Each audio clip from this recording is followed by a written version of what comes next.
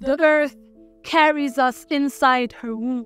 We are made in the image of everything she blooms. Our feet kick against the surface of her belly. Her sky clears the pathway for our lungs to see how she holds the air for her children to breathe.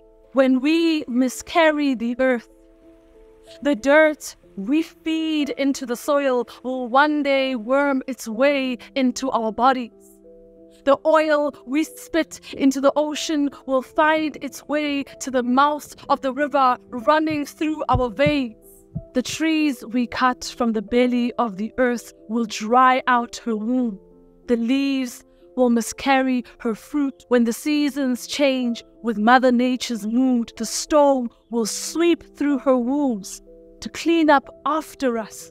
The water will break us from her womb. We will finally understand the fury of her drought when Mother Nature turns her back on us.